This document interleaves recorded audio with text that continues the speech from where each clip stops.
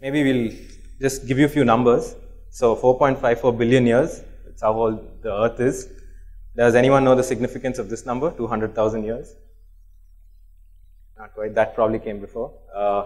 200,000 years. Shout it out if you know. Yeah, that's right, I heard that somewhere. This is how long the modern human has been around, right? And does anyone know the significance of this number, 100,000 years? Anyone? It's a little relevant to what we are going to be. Yeah, speech. So we've been using voice as a means of communication for 100,000 years, right?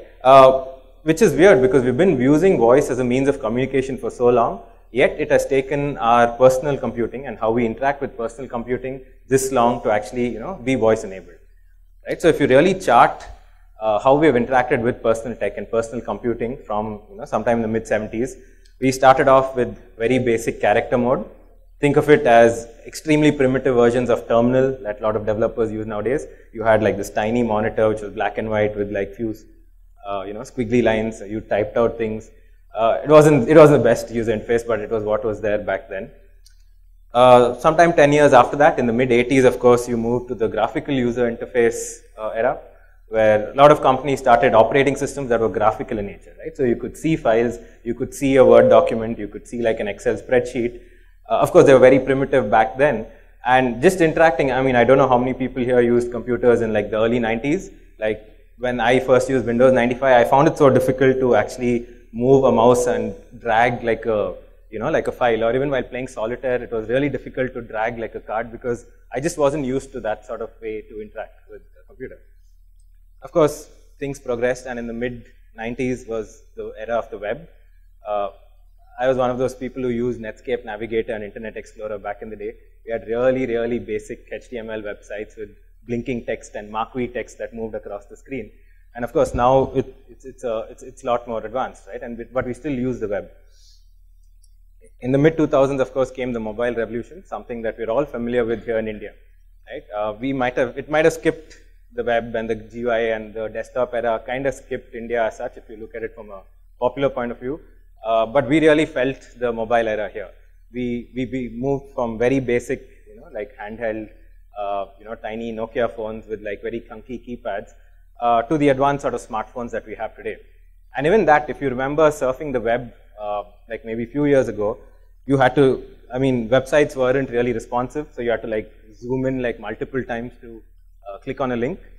And, but then I think my screen, this is gone out. Yeah, you had to zoom in like multiple times to actually click on a link, and they weren't optimized for mobile. But then it was people like y'all, like designers and coders and people who really worked on, mobile web, who kind of figured out, okay, we have to make these things responsive, right? They have to look native to a mobile phone.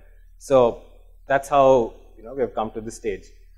If you can see, almost every 10 years, there's sort of been a shift in how we have interacted with tech. So sometime in the mid-2010s, which is around now, it again shifted to the era of the voice user interface, right? So we've been using voice as a means of communication for a while, but it's taken personal computing this long to actually come here. There are a variety of reasons why this has happened. One, and I can't stress this enough, but I think voice is the most natural way, the easiest way to communicate.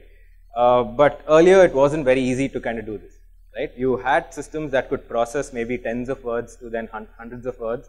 But just to make something as simple as, like, say, a dinner reservation, you need like extremely good computing power. You also need a lot of data, to really process what the user is trying to say. And right now, we are at the stage where we have that data, we have that computing power. So it's a sort of perfect storm, really, right? So voice really represents the next major disruption in computing. We are in Bangalore, which is sort of the Silicon Valley of India. There are a lot of startups here in Bangalore. For those of you who might not know, there are a lot of unicorn companies actually started here, right here in Bangalore. And we hear this word a lot, disruption, right? But I think in this case, it's true that voice is the next major phase in disruption, because it's one of those things we see where voice is everywhere, and since it's such a natural way to communicate, it's something that we'll be doing a lot more in the next few years.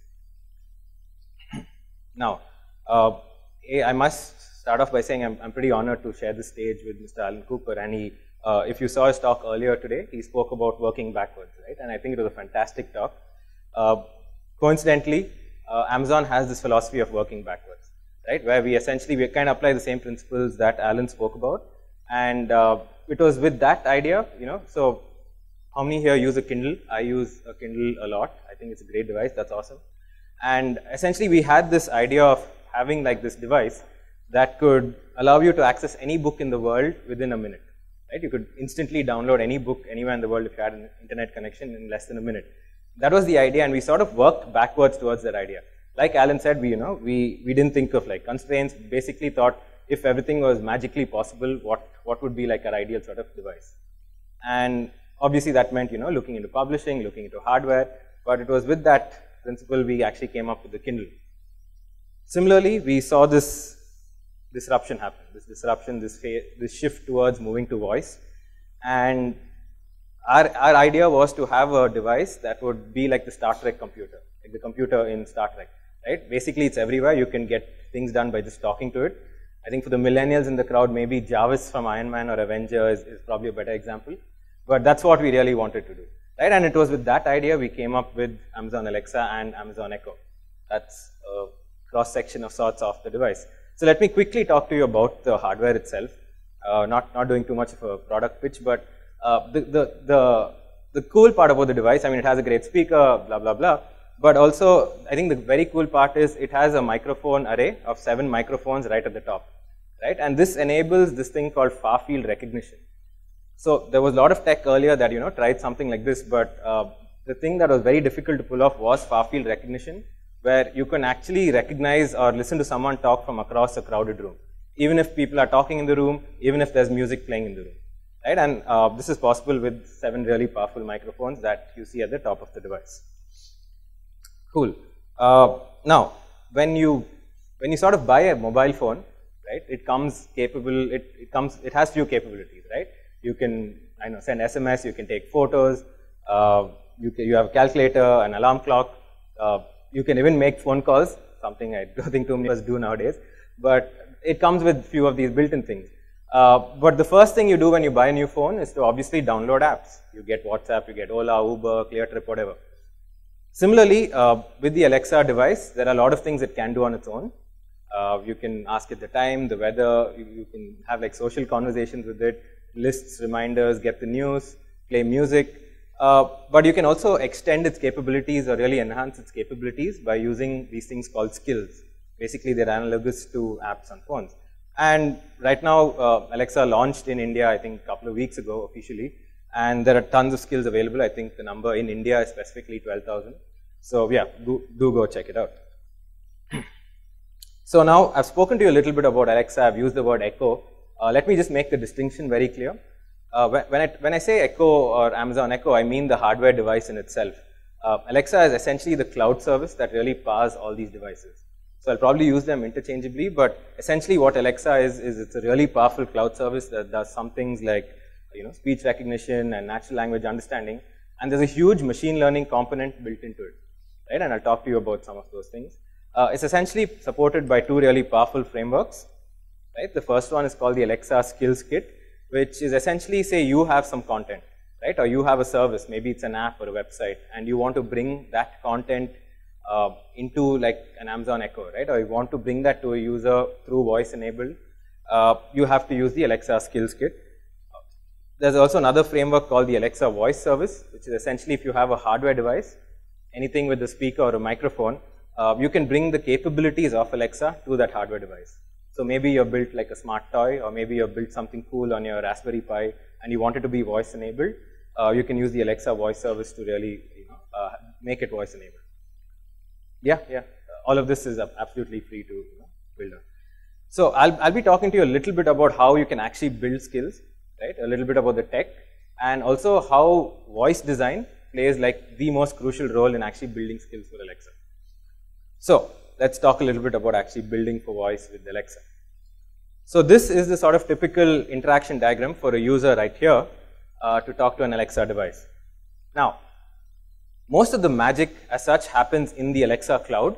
The hardware itself does just 2 things, right? The couple of things that it does is, the first one is wake word detection and the second is beamforming. So what wake word detection is essentially your device is not continually listening to everything you say and recording, right? Because that would really shoot your internet bills up. You really don't want that happening. So it listens for this thing called the wake word, which in this case is Alexa, right? And only once a user says something like Alexa will it start listening to what the user says, and then it knows, okay, now is when I know when I need to process what the user is saying. Once it's listened to the wake word and it hears the wake word, it essentially does this pretty cool thing called beamforming, where it detects the source of the sound, right? And this is pretty much what enables far-field recognition. Since there's a circular array of microphones, it's able to do noise cancellation on the other sides apart from where the sound is coming from, so that it can pick up the sound from across the room. So this is pretty much all the hardware device does. It listens to what the user says after the wake word, and then it just sends that to the cloud. And in the cloud is where all the cool things happen. If I have to really divide what happens in the Alexa cloud, it's a couple of things. The first one's called automated speech recognition, which essentially is speech to text, but it's slightly more complex than that, right? So for instance, if I were to say a phrase like 40 times, you can see that's 40 times, those are the phonemes, the units of sound, for the phrase 40 times, right? A user could have meant something like 40 times, doing something the number 40 times. The user could have meant something like for tea times, a reference to chai, drinking chai, maybe he or she is a chai drinker. I could have said something like for tea times, as in the user wants to play golf, right? And it's a reference to playing golf. Or maybe it's 4 people who want to play golf, right? It's very difficult to sort of kind of realize what the user is trying to say.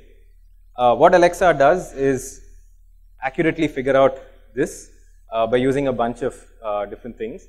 One is, of course, as a designer, you have to sort of provide like training data for this to happen, right? So maybe your skill just needs a number of times something has to be done. So you sort of provide that as training data. And then thanks to the sort of machine learning that's kind of inbuilt, Alexa knows, okay, the training data says that the skill needs a number of times, so it's probably 40 times, right? Maybe your skill has something to do with ordering tea and coffee, right? And you're providing that training data, so then Alexa knows, okay, it's probably 40 times. The user wants some chai, yeah?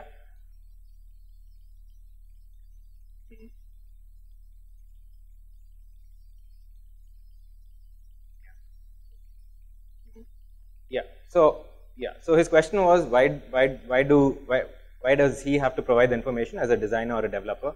So like I said, your skill that you're developing could be something to do with the number of times, like how many times you want like a song played, right? Or it could mean or your skill could be like a coffee, tea ordering skill. That's difficult that's something you're developing, right? So you have to sort of provide the training data of the things that a user might say to interact with your skill, and then that's how the speech to text happens rather accurately. Okay. So once that's done, once Alexa sort of figured out the speech and converted that to text, it's really up to, again, the cloud to sort of convert that text into an intent, right? So now I'm going a little technical here, but natural language understanding, which is basically understanding what a human is saying and converting that into structured data, is like the sort of key, to having like conversational UI, right? If I have to draw an analogy to the web, it's very different. If you have an app or a website and you have a button that says OK, you're sort of relying on the user to kind of figure out if, okay, the word there is OK, so if I click that, it probably means I can go to the next step. And you're relying on the user's sort of innate natural language understanding to say, okay, if the person clicks that button, they're going to the next step. But with something like voice, it's a little different, right?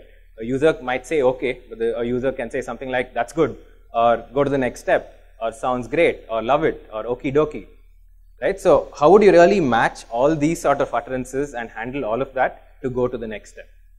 Yeah. So to do this, you have this thing called an intent, which is essentially like the word says, right? It is, think of it as like a sort of feature your skill might have. Let me give you another example.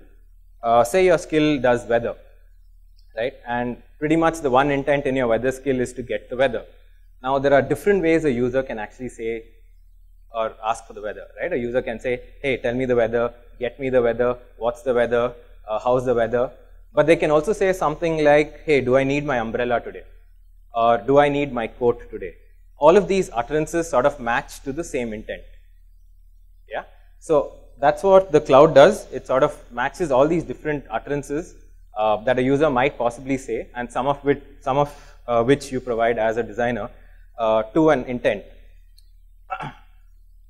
Once you get that intent, of course, it's structured data. Like I said, natural language understanding converts this human conversation into structured data a computer can really understand. So in your request, you get like structured data which goes to your backend. Right? In your backend, once you get some structured data, you can leave it up to your developers to really do what they want. Right? They can, maybe call a database.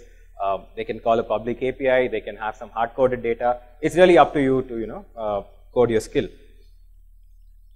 Once that's done, you send your response back. So let's take the example of the weather skill. Someone says, hey, what's the weather in Bangalore? It converts that speech to text. It converts that to an intent, saying, okay, my intent is like a get weather intent. I send that structured data saying intent, get weather intent, city, Bangalore to my backend, which gets the weather. And the backend sends the weather back saying, hey, it's a pleasant 28 degrees in Bangalore right now. That is again sent to the Alexa cloud, which does text to speech. What really differentiates conversation that we are having, that we as humans have, versus a computer just reading out words is things like, emphasis, or adding like a whisper, or maybe spelling out words, or maybe saying like a local Indianism, for example. All of that is taken care of by the cloud, by this thing called SSML, which is speech synthesis markup language. It's pretty cool tech. It's a tech that's there in a lot of voice technology. It's not something only related to Alexa. But essentially with that, you can, add whispers. You can add, like if you want Alexa to say balle balle or matcha, you can actually get Alexa to do something like that. So, Alexa takes care of the text to speech as well. Once that's done, your device will tell you the weather or whatever the skill actually does. So that's the sort of general interaction flow of how a skill works.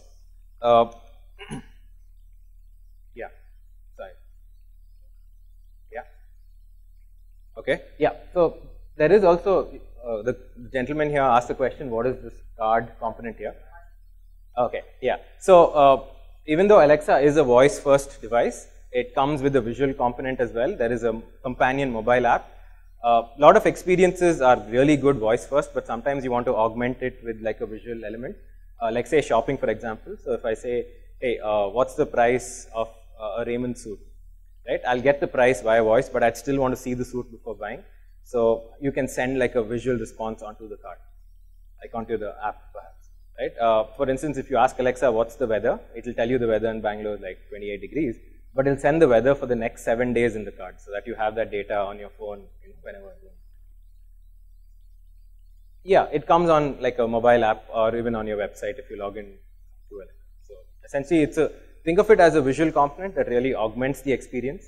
It's still a voice-first sort of experience, but yeah, you really want to augment the experience with something visual. Yeah, it is. Yeah.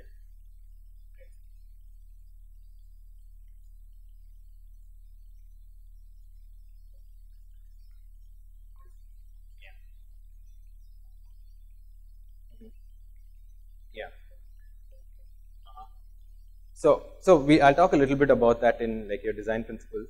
But the way we see a lot of these things is how you would communicate with a human, essentially, right? I mean, if I were to send you an email, it's there. But if I were to tell you something now, it's there in this particular ether, and then it's up to you to whether you want to remember it or not. So it's something similar. You can always come back to the skill or come back to me and ask me the same question, and you'd probably get the same answer. But that's how we see it as well. Okay, so I'm here to kind of talk to you about key design principles for actually designing Alexa skills. This kind of applies to designing for voice in general, right? It's not specifically with Alexa. And the reason is, I think we've all been used to designing visually, right? Now, a lot of people, I'm guessing there are a lot of designers in the room, you guys would have designed like websites or apps. And even for the ones who probably haven't, if I were to ask you to rate like an app's UX, right? I'm sure you guys will be able to accurately tell me what the good things are, what the bad things are, simply because we've used apps so much, right? Or we've used websites so much. It's a little different when you're designing for something that's completely voice first. For one, there are no guardrails as such that UI provides you. It's something that's completely natural. But the biggest difference is a lot of things that might read well, like, like, okay, you're showing like an error message or a success message. They might read well, but they don't necessarily hear very well, right? When you hear it out aloud, there's something very off about it, and that's not how users would typically converse, right? So because of these things, and because people find it a little difficult to sort of design voice experiences, we have come up with like 5 principles to really help you design for voice, right? A lot of these principles might seem like sort of common sense, but again, it's something that you really have to keep in mind while designing for voice. In fact, I started off my career as an app developer, right? And a lot of times when we had to develop an app, we always started with like, hey, let's see if this API is working. We'd write like some boilerplate code. Basically, we start off with the code, like maybe make a call to a database and then sort of say, okay, now let's figure out the interactions. Let's figure out what the user wants. It's probably not the right way to do so, but that's how a lot of tech projects kind of start off. When it comes to voice, though, we really recommend not starting with the tech at all. The first thing you literally do is sort of simulate conversations between the user and Alexa, like literally write them down and have people read it to each other, purely because then you know how it sounds by ear and not like when you're reading it out. Yeah, so just going and talking a little bit about the principles. The first one states that a skill should have a clear purpose. Again, this might sound very self-explanatory, but I think it's really important to think of interactions that are made either faster, easier, or more fun or better with something that's voice first. You really don't want something that, hey, I have a website. If I just get like this Alexa to read out my entire website, it'll be cool, which is not really a great use case, right? You really want to think of interactions that can be made either more engaging or fun or faster by a voice. Like good examples are things like, book me a cab. Like I can just say, Alexa, book me a cab. She says there's a cab 3 minutes away. Do you want me to book one? I say yes, done, boom, over. Another great example is just generally interacting with smart home devices. When I enter my house, I'm just going to say, Alexa, switch on the light, and it switches on the light. Yeah, I really don't want to like pull my phone out, enter a passcode, open the app, have some authentication there, and then hit like an on button in the app to switch a light on. Or even better, do it like old school, where you're stumbling around in the darkness to look for a switch and then actually turn it on. Right? So that particular interaction is completely made easier, it's made faster via voice first, and those are the sort of skills that you should actually build. I also typically tell people to sort of choose use cases that solve like very modular sort of problems, as opposed to like saying something like, hey, my skill is going to do literally everything. I'll help you book a cab, book a flight, book a hotel, because then you're really setting the wrong sort of expectation. Again, remember, there are no guardrails as such in voice, so users can say like random things to your skill, right?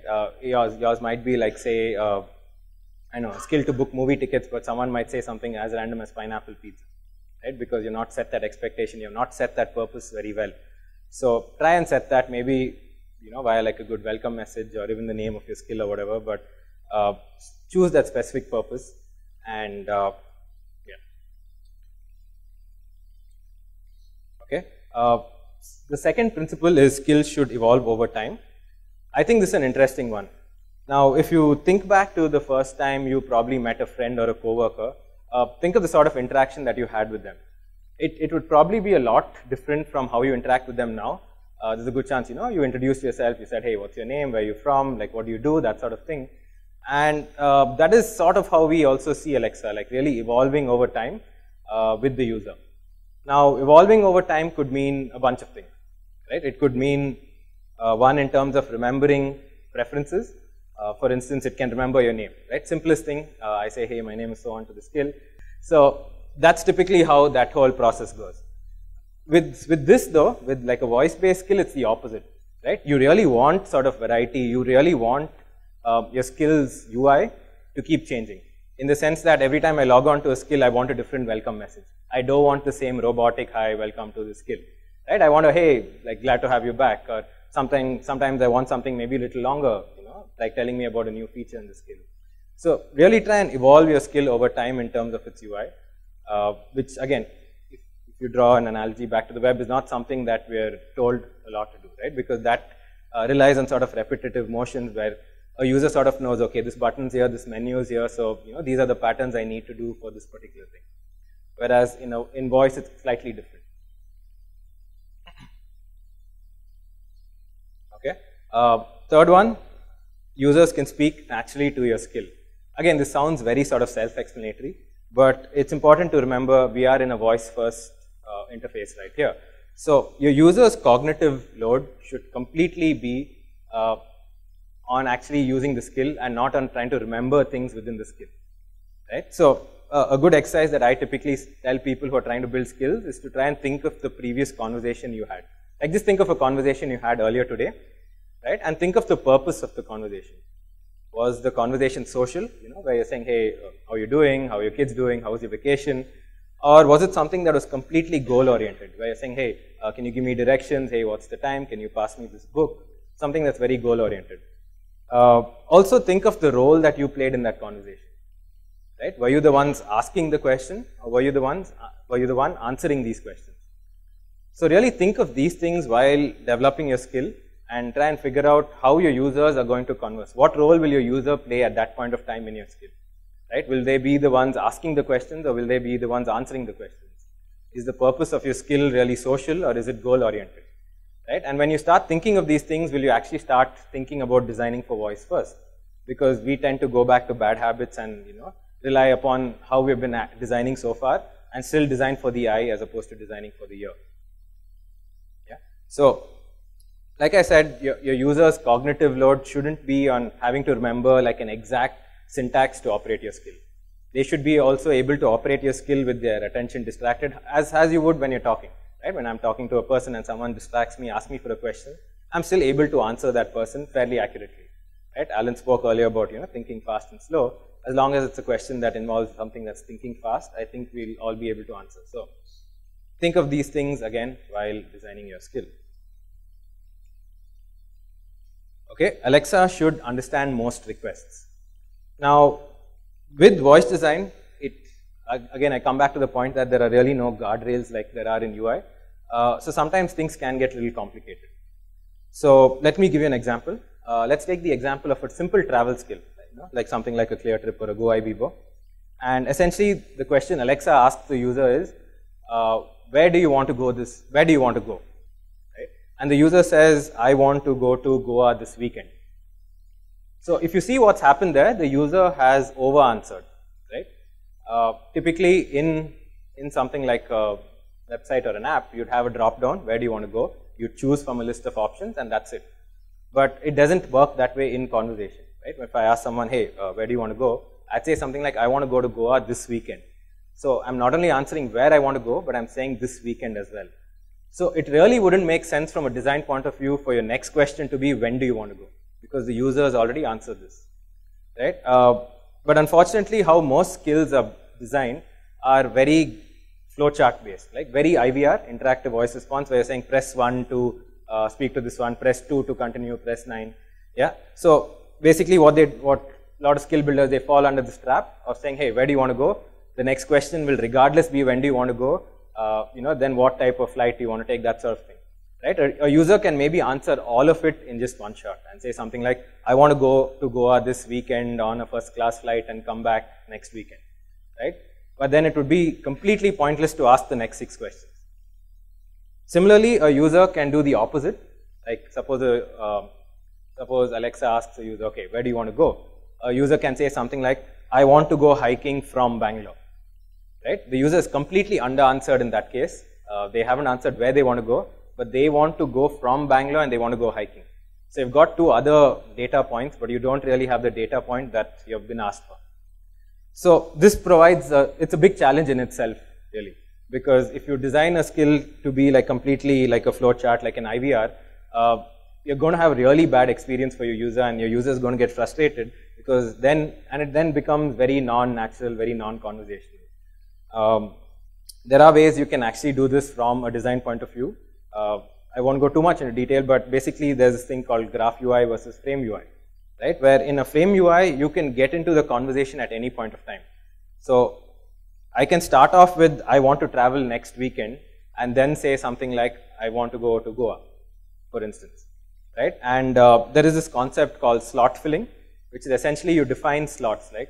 Slots are essentially variables, right, that complete an intent. So assume your skill has 3 slots, which is where you want to go, when you want to go, and how you want to go. And say the user says something like, I want to go to Goa this weekend, it automatically fills those 2 slots and realizes, okay, the one thing that's missing is where they want to go from, and let me ask that question, right? As opposed to it being like this completely linear thing, it's little more horizontal, and it just fills in the slots, and then you realize, okay, this one slot is missing to really complete the information that I need. That's what I'm going to ask the user, and then finish this interaction. So that's what I really mean by Alexa should understand most requests. And the last one is skills should respond in an appropriate way. Now, again, this might sound like slightly self-explanatory, but I think it's really important why we're actually doing all of this, right? If you really look at it, humans weren't sort of designed to interact or think in like a radio button or a drop-down menu or these sort of constructs, right? So in essence, with like apps and websites, we were kind of forcing ourselves, we were forcing humans to think like computers. With something that's conversational, we're forcing computers to sort of think like humans, right? So you really need your skill to sort of respond appropriately. Now this can mean a couple of things. It can mean things like, okay, obviously you don't have, you know, like adult content on it or profanity on it because Alexa is meant for the family, blah, blah, blah. But you also need to realize that you need to shield your users from any error handling. Remember, there are no real errors in conversation. Now, if I go to dinner with a friend and my friend tells me something really weird and unexpected, I'm not going to say error 404, right? I'm going to say, hey, I really didn't get what you mean, or did you mean this, or I'm sorry, can you repeat that? So you really want to shield your users and keep them away from this sort of error handling, right? There will be times when users say something that your skill doesn't understand. Maybe it's something random that they've said. Maybe it's something that you've not accounted for when you're actually developing your skill. But try and handle those instances gracefully. Like few ways you can actually do this by saying, hey, I'm sorry, I'm learning. Is this what you meant? Or, you know, hey, these are the things I can help you with. What would you like me to do? That sort of thing. There are also ways using tech by which you can actually see things that have not been handled by your skill and then account for them, right? So maybe it's something legitimate that you didn't take into account while developing your skill. After all, there's no humanly possible way that you can say, hey, I know all the 8 billion ways a user can book a ticket, right? Because again, it's completely natural. It can be like a cultural difference. It can be a language difference. So you will find instances where users have said the right things, as in they've said, okay, where they want to go, when they want to go. But they've said it in a different way that you didn't anticipate. So it's important to kind of analyze all those things and you know, add it to the design of your skill as well. Cool. So those are the sort of 5 principles that we spoke about. So I'll give you an example of a skill that does this pretty well. There's a skill called Travel Buddy, and you'll see all these principles being applied in the skill. So basically, a user says something like, Alexa, launch Travel Buddy, and here's what the skill is saying. So the skill says, hi, I'm Travel Buddy. I can easily tell you about your daily commute. Let's get you set up. Where are you starting from? So if you see, it's set expectations well.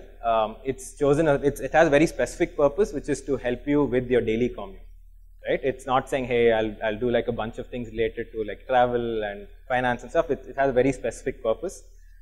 It's also very goal-oriented, right? There's not much socializing happening with the skill where it's saying, how's your day, and I'm doing good. It's straight to the point, right? And it also is going to evolve over time by asking questions like, where are you starting from? So the user says Whitefield, which is a place in Bangalore for those of you who are not from Bangalore. And the skill says, okay, where are you going? I say Electronic City, another tech hub in Bangalore. So then the skill actually gives me very contextualized information and says, okay, great. Now whenever you ask, I can tell you about the commute from Whitefield to Electronic City, right? So it's revolving right there. It's going to remember my start and my source and destination. It also says something like the current drive time is 1 hour and 42 minutes. There is an accident on Hosur Road. By the way, this is a completely unrealistic time. If you were to travel in Bangalore between these places, you would probably be on the road for far longer. So it's giving me information that's extremely contextual to where I want to go at that point of time. say I come back to the skill like 4 days later and I say, Alexa, launch Travel Buddy. It's not going to ask me these same questions again because it realizes it's a commute skill. You won't change your commute too often, right? You're going to mostly go from the same place, your home, to work. So it directly just gives me the contextualized information, which was your commute is 1 hour and 2 minutes as per that day. So it's using all those sort of principles that we have sort of discussed into like a skill. Now, if you really take a step back, while building your skill, we sort of follow this thing called crawl, walk, run. But if you look at it, I think the whole voice ecosystem in itself is going to follow like a crawl, walk, run philosophy, right? Where essentially right now we are really in the starting days. It's something that's going to be very ubiquitous soon. But I think all of us are still trying to figure out a lot of things about designing for voice because it's so new to all of us. So even with your skill, you should sort of follow like a crawl, walk, run philosophy and first sort of determine what's your real core functionality. So if you take the example of that travel skill, it's a simple thing, just give an estimate of how long it would take to get to your workplace. It's very simple, no jazz, no bells and whistles. Then kind of get like user feedback and sort of optimize your skill. Maybe you can start getting, like, okay, there's a construction on this road, there's an accident on this road, things like that, little more information using like a API maybe. So you're really sort of improving like the sort of core functionality of your skill, and you've also analyzed user feedback, so you've gotten like more utterances that your user might say, and you've handled more of those things well as well. And at the end, of course, you have like this really evolved version of your skill where you can proactively also maybe alert users of delays, right? To be honest, no skill right now is at that phase, nor is the ecosystem if you ask me, but that's where we are really headed. Cool, so that brings an end of sorts to my talk. What we really say to get started is to really just start building things, right? Even if you don't know a lot of the tech, there are a lot of tutorials and templates that kind of help you build skills, and it's really easy to do. So just please go ahead and build skills. There are some resources that I'm putting up. The first one, alexa.design/guide, is a sort of summary of a lot of things that I spoke about today, and I think it's pretty useful. There's a very cool free course on Code Academy, so just go to alexa.design/Code Academy. And alexa.design/India has like India-specific things, so you'll find some templates local to India, you'll find our next events, our meetup groups, things like that. I just really want to end by saying, you guys are designers, you guys are creative people, so do go out and maybe build skills, see how you can, creatively do voice design and really connect with your users. It is something that's completely new, so it's up to people like yourselves to really shape how voice design is going to be. So yeah, that brings an end to our talk. I'd really love to hear what skills that you're going to build. Hit me up on Twitter, on my email ID, right there. And also we have this contest running where you can tweet using this hashtag, #DesignForAlexa, about skills that you want to see, maybe, or ideas that you have for skills. And we'll give out an echo to one winner at the end of today. Yeah, so thank you so much. And if you have any questions, yeah. Yes, I think, yeah, two. We have like a couple of minutes, so I'll take your question first.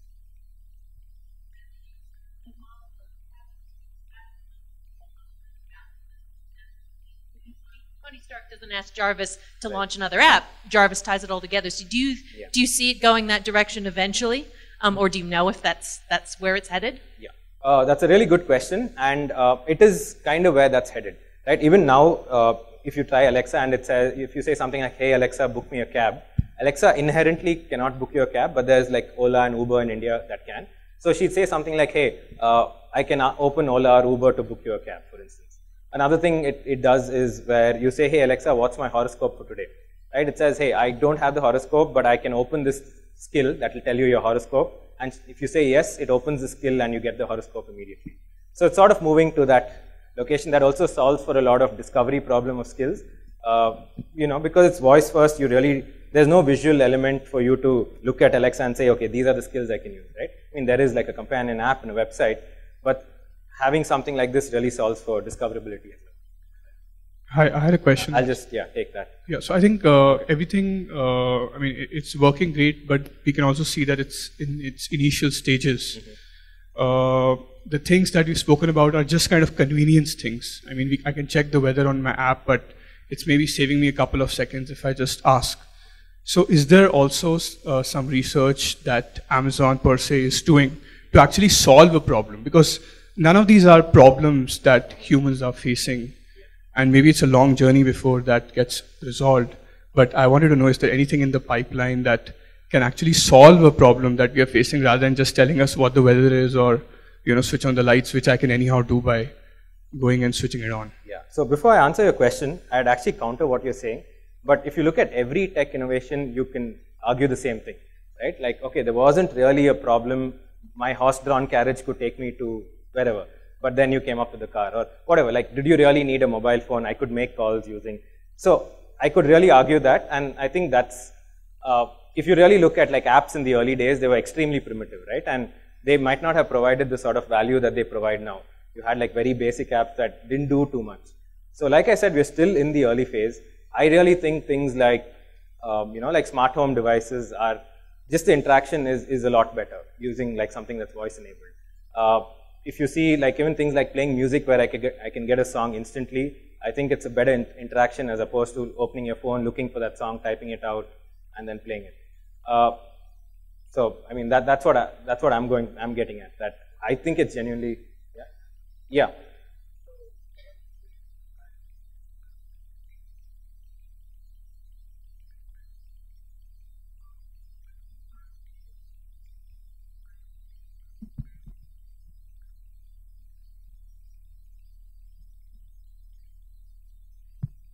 If you think about infants, they can't read or write yet, but they can understand sound and they can speak. They can mumble some words. So you can think of this as a very fascinating way of getting infants to expose to internet. Like they can access things without learning to read or write. So there's a lot of fascinating stuff that can happen. So similarly, for blind people, for example, for whom screen is a little bit more difficult, I think you're now enabling a voice or a conversational interface. Right. So you can solve a whole bunch of problems that we've not been able to solve. Yeah, you're right on the special ability people that. But I think you're generally lowering the barrier to access tech in general with something that's conversational, right? Because if you take my grandmom, I have to really teach her like a new UI in an app, and she finds it difficult still. But something that's conversational, you don't really need to educate them, right? You say you can just talk to this and it would get something done. Of course, there are questions like, oh, will it, understand, like, say, Kannada, for example. We are not at that stage yet, but we will be, eventually. Okay, that one last question that I think we're, okay.